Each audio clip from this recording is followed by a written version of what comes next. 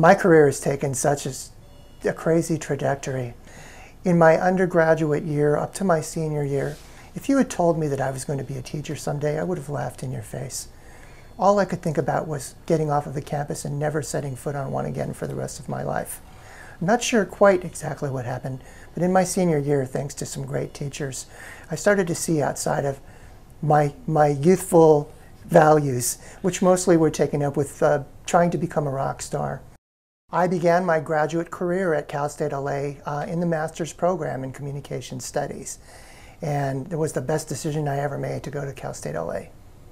I'm very interested in studying rhetoric, which is the human use of symbols in order to influence attitudes. My main research is in the area of social movements. I study social movements from a communication perspective. It really matters how we communicate with each other. To look at a person and think of them as a human being and call them a human being is qualitatively different than to look at that same person and call them illegal. You're looking at the same person, but words have great power in my view, which is to say I'm really interested in the way that groups that are pressing for social change use symbols in order to influence our attitudes, our values, and ultimately our actions.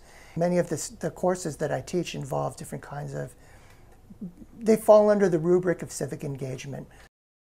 I think as an academic, it's one thing to write about people, and it's another thing to understand people. And those two things can be mutually exclusive, and I hope they're not in my work. I can't imagine a better home than at Cal State Los Angeles. I fell in love with the campus as a student, and I never wanted to teach anywhere else.